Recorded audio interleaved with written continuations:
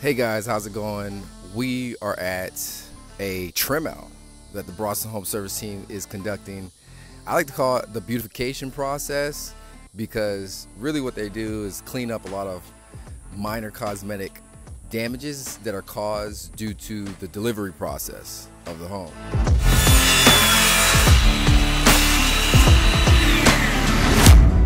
Yeah, so we got here today, and this house had just a little bit more cosmetic work that needed to be repaired. Just cosmetic things that just, typically a trim out will take us a day. This one's probably gonna take us a day and a half, 2 days to complete. A lot of it has to do with how it's transported, if it hits any major bumps, things like that. Other things shake loose, and so this particular model, the factory's in Alabama, so it travels quite a ways. And so on these models, we expect a little bit more than what we typically see.